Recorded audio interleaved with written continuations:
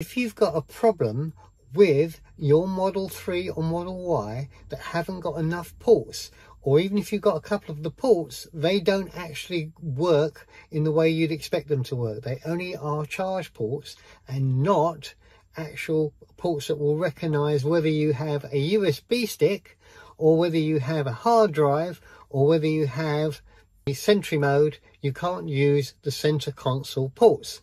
But today I have the very fix for you. There it is. It says it's actually found it and it's loading.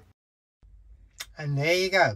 All of the music is there and you've got all your folders working, and there is 80,000 tracks. If you've got £56, then you're going to be able to have it. And now we're going to go and look on the screen to see whether it's an AMD data processor you've got port or whether you've got an Intel one. And many thanks to Sean for allowing me to use his 2022 Model 3 for this exercise so that I can show you this so that everybody else can see what you need to do. Hit the car icon there, go to software,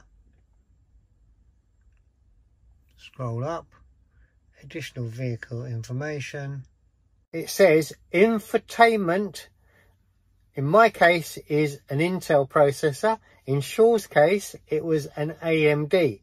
And stay tuned to the end because I'm going to show you an accessory that you can't live without, and it's got a lot of reasons why you'd want to put this in, and I'm going to show you how now to actually install it all, and we're going to look at it right now.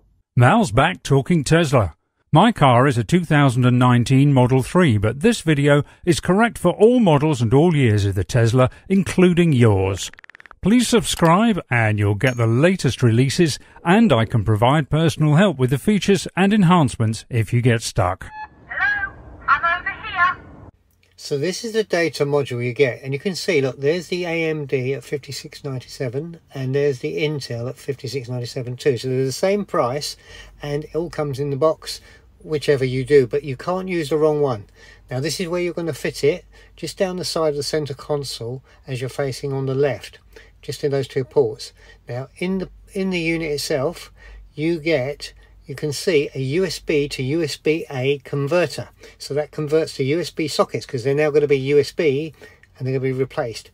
Now to get them and to get into them is very easy. What you're going to do is, just in the kit there's a little spudger, and you can use your own spudger, but they come with this precise one that's going to fit.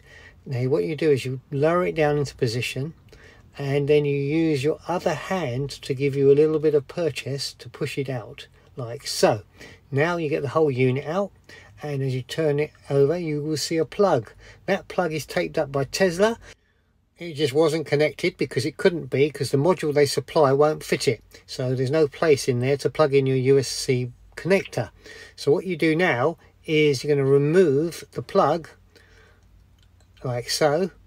Just pulls out, no problem there, and then you go just take off the screws there, unscrew that and unscrew that.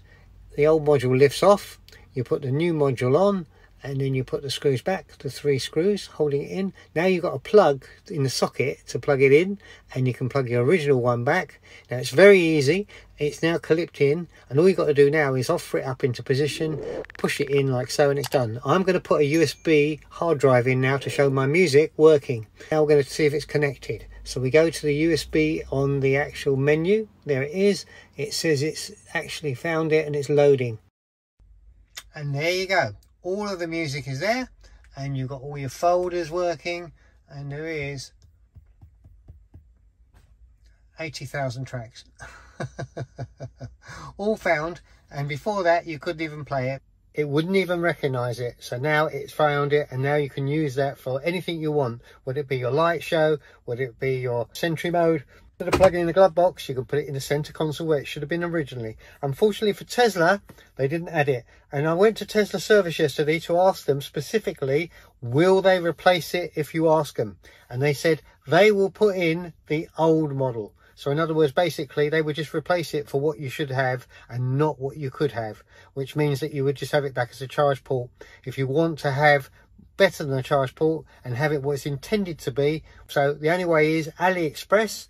All of the instructions will be in the comments, so you'll be able to find out where to get it, and you know that I'll give you the link and so.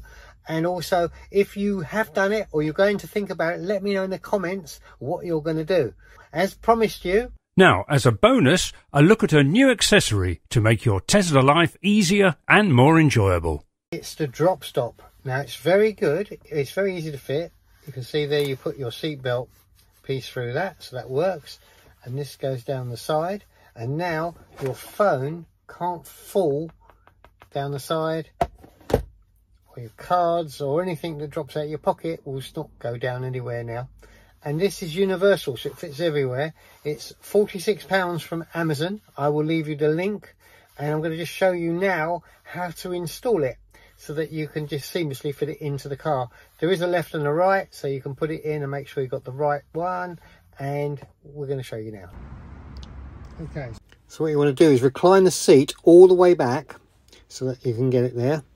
And you're going to push the seat belt into the end there so it comes right out. Fold it through, fold the seat back, and then we're going to test it.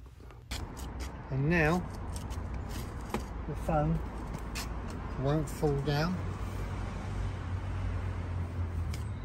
If you've got your pen knife, it falls out of your pocket, nothing falls out. Thanks very much for staying to me to the end, and watch this video. If you're now getting 24.6, remember 28 is coming out with all those facilities I showed you on this video over here.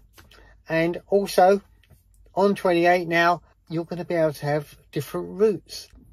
You know, at the moment when you do your navigation, you have to set one direction and it takes you there and you wish there was another route.